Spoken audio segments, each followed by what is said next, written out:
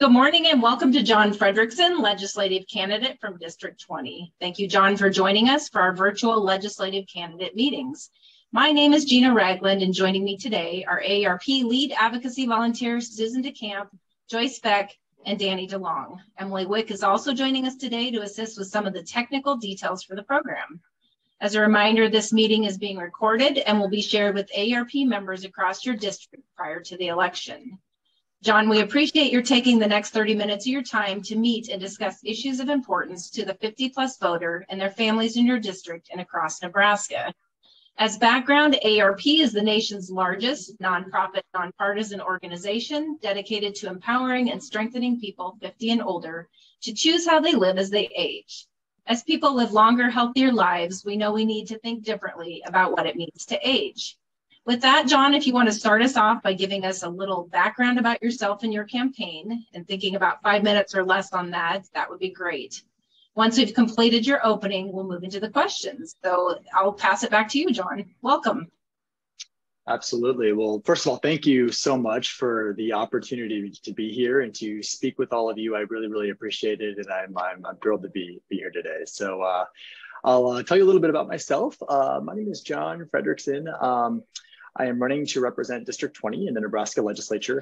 I grew up here in Omaha, and I'm so grateful that I did. I had a family that loved me, I had a community that really cared about me, and I had teachers that really invested in me. After I graduated high school, I went on to college, graduate school, and I studied social work, both as an undergrad and graduate student, in large part because of the values that were instilled in me growing up in Nebraska, really caring about your community, looking out for one another, and equality before the law.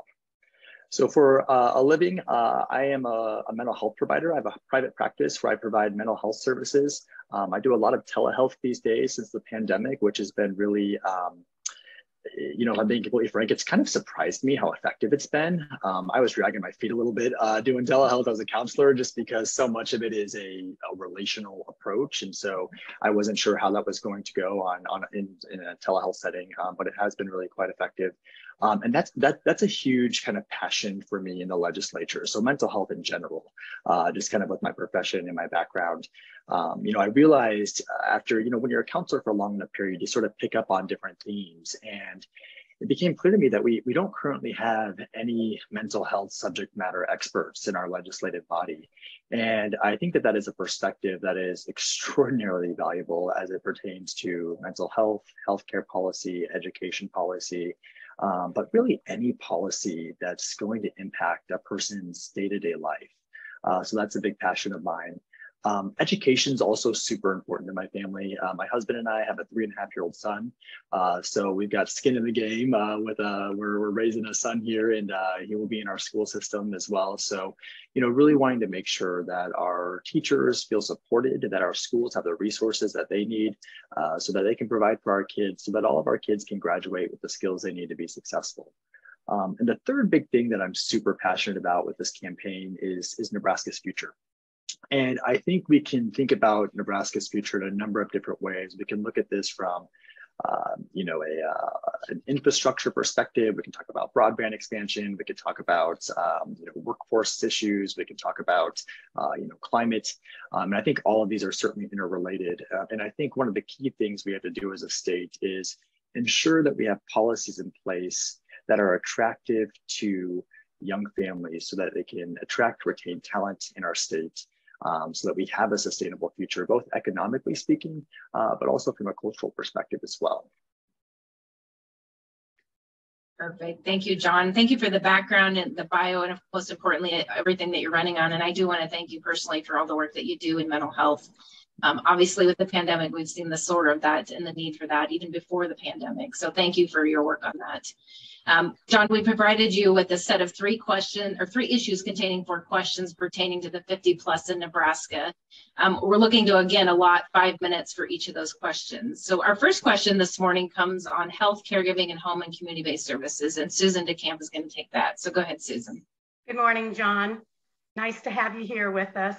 Home and community-based services, also known as HCBS, provide an array of services to help people with their daily living activities, which promotes independence and allows them to stay in their own homes and communities and age in place, delaying that time when they have to go into institutional care for long-term care.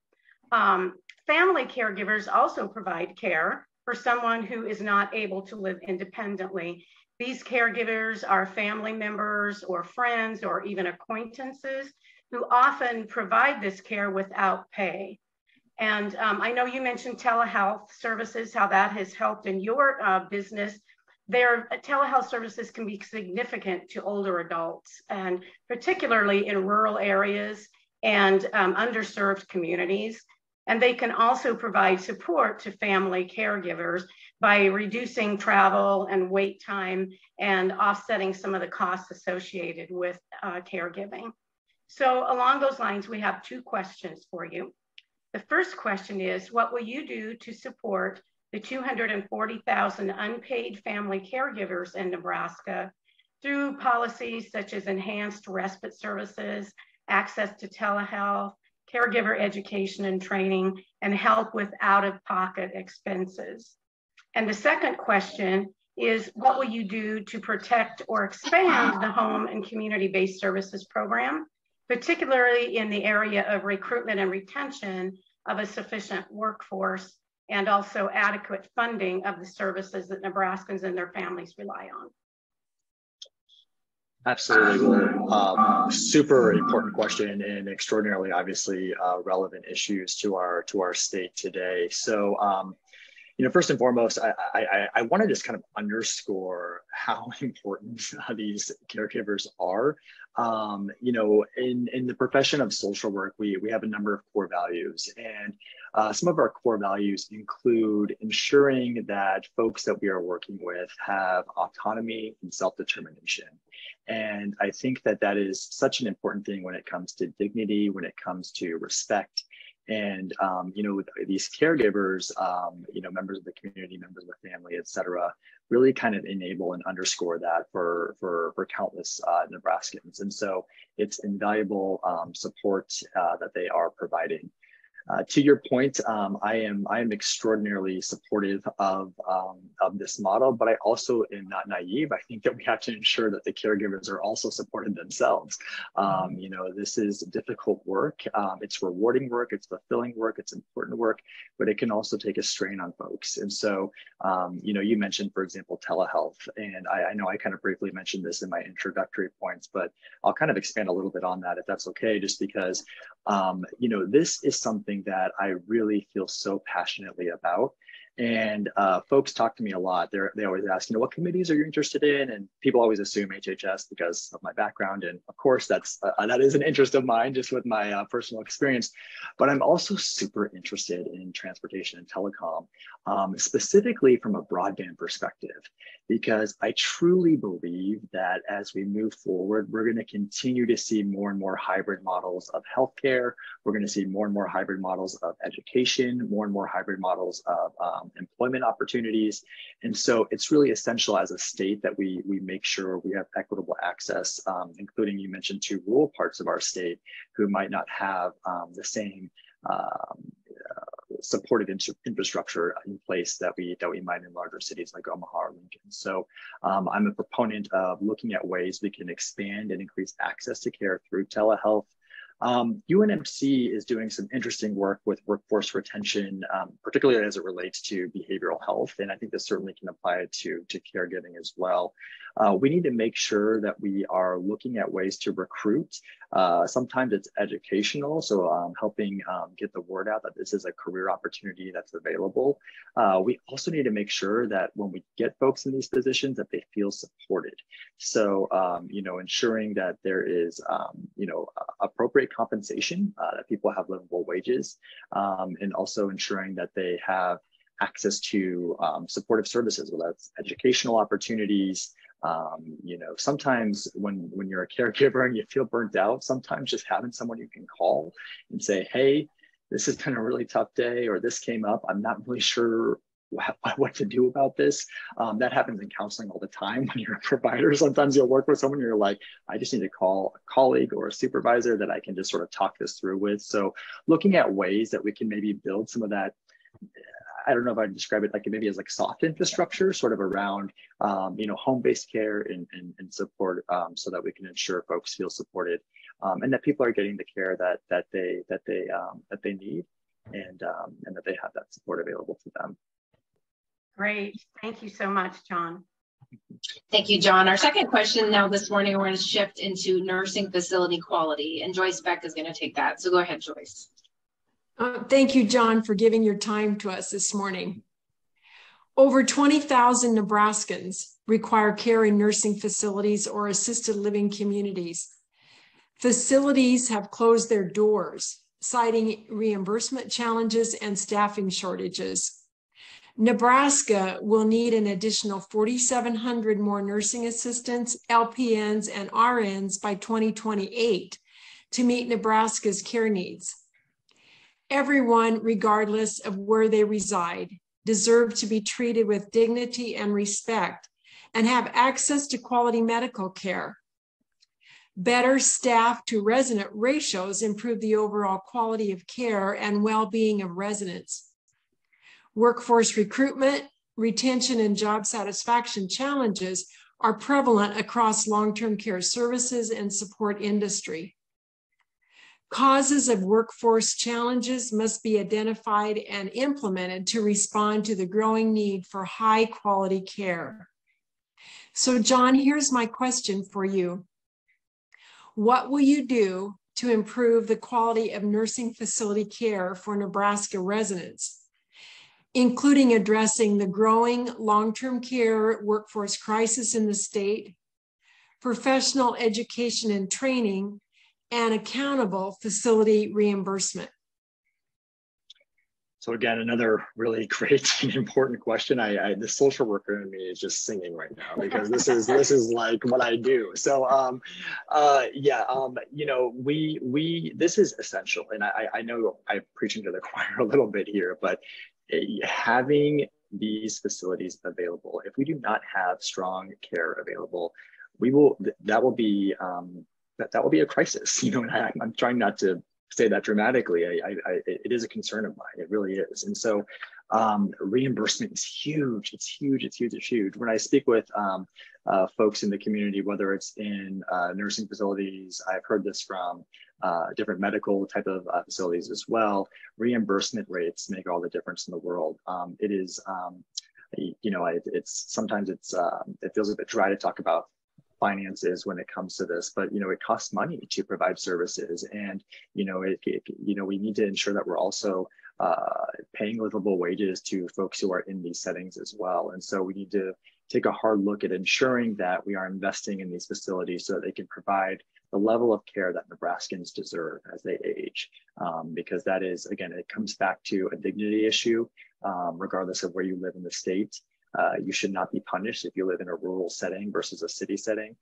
If you live in a city, you shouldn't be punished from capacity issues or shortages. So, we need to really think about what our values are really, I think, is what this kind of comes down to as a society, and how we're investing our resources to ensure that Nebraskans can age with dignity.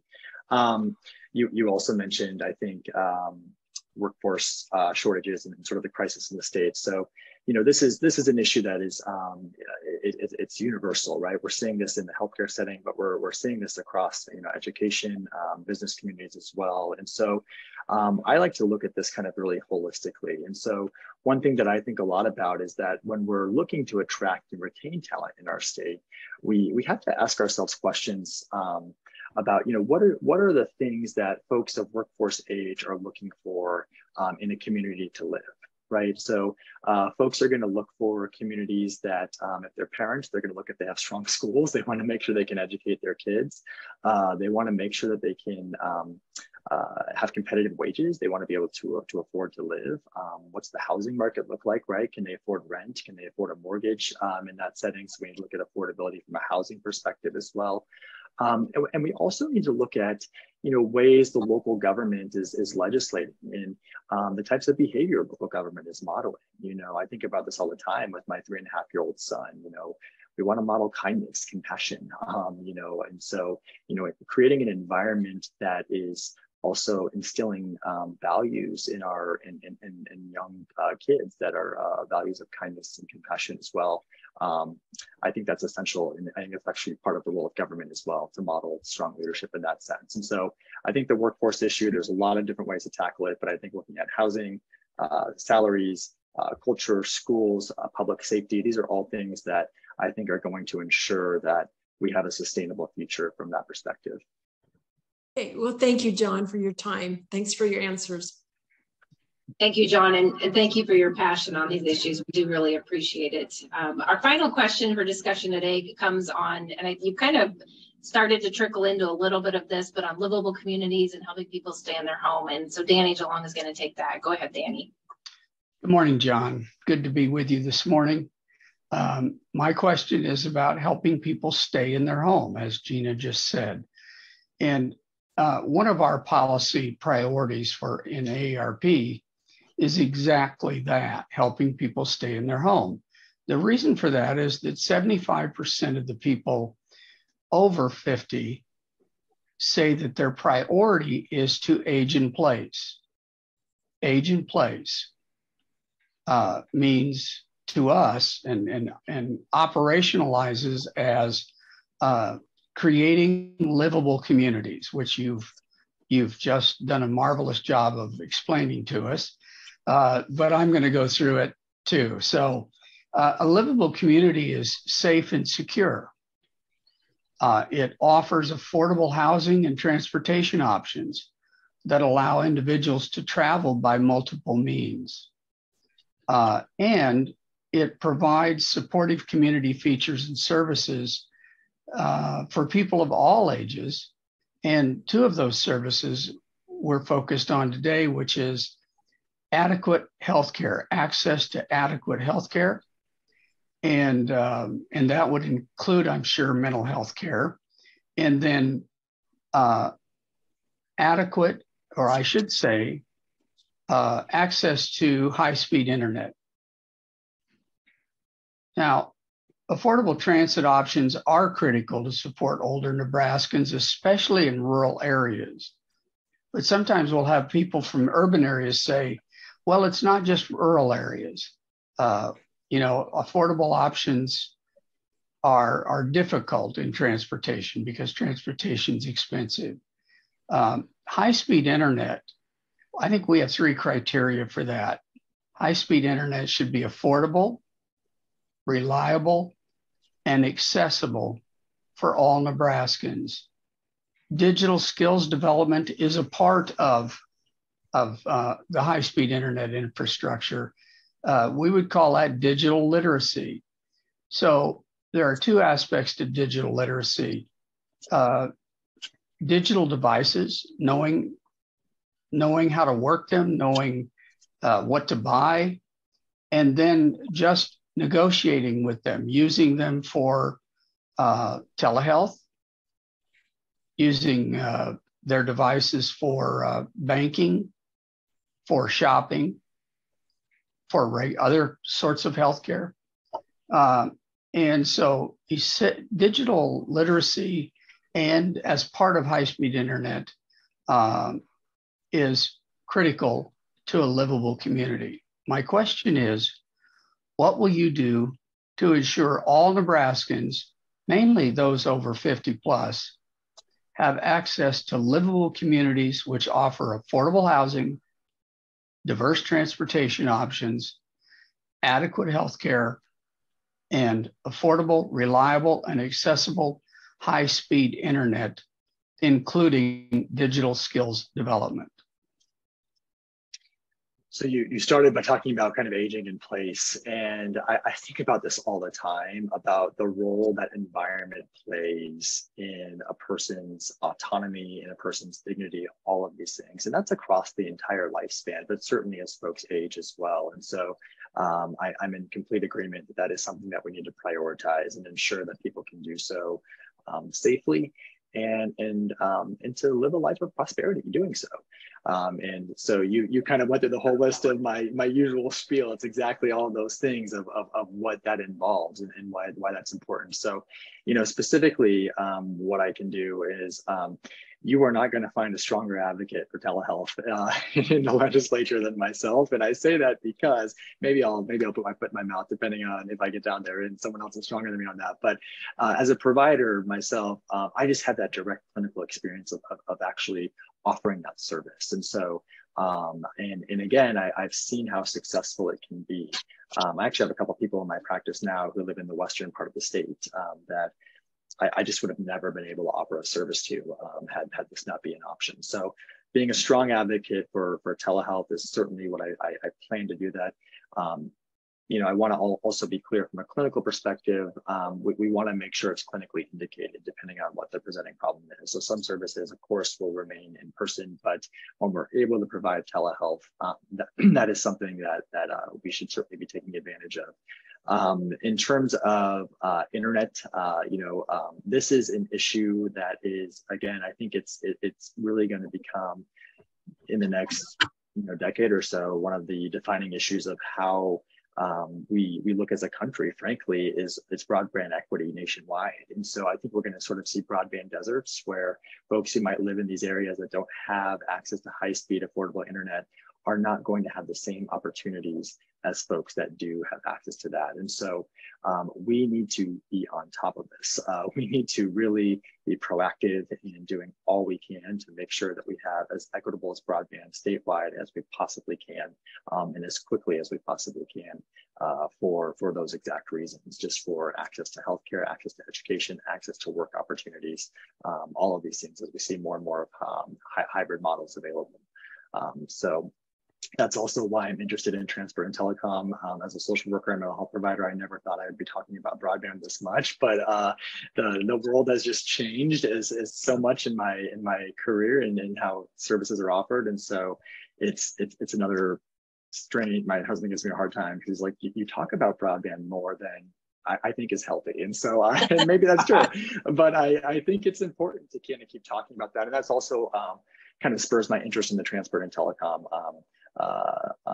committee as well, because obviously they will have a large role in we're getting a number of federal funds coming in for broadband expansion, and so overseeing that and ensuring that that's done effectively as well.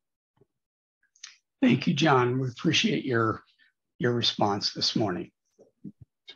Thank you, John. We're now coming to the end of our meeting. I'd like to offer you the final minutes to offer any closing thoughts or comments you might have for our members and the constituents of your district. So I'll give it back to you. We have about 5 minutes left. So anything else you want to say in closing, go ahead. Well, great. Well, again, thank you so much for inviting me today. I really appreciated this conversation, and I'm really honored for the opportunity to speak. Thank you to all the viewers at home who stuck with us and watched through the entire interview here. So, this is going to be a pivotal election this year. I think we're at a pivotal point as a state in Nebraska. And I think the outcome of our elections in November are really going to have a significant impact on what our state's going to look like in 5 years, in 10 years, and in 15 years. So I'm really proud to be running a campaign that's really based on looking to our future. How can we invest in a future that ensures that we are a competitive state, that we have a state where folks can thrive, regardless of where they live in the state, and ensuring that we have a prosperous future for all in Nebraska. So these are big passions of mine. I really hope to earn your support and your vote. You can learn more about my campaign on my website. It's johnfornebraska.com. And you can also reach out to me there if you ever want to chat with me. So thank you again for taking the time to view, and thank you to the AARP for inviting me today. Perfect. Thank you, John, again, for taking the time to visit with us. We wish you the best with your campaign. And again, thank you for meeting with AARP today. Take care. Thanks, John. Thank you.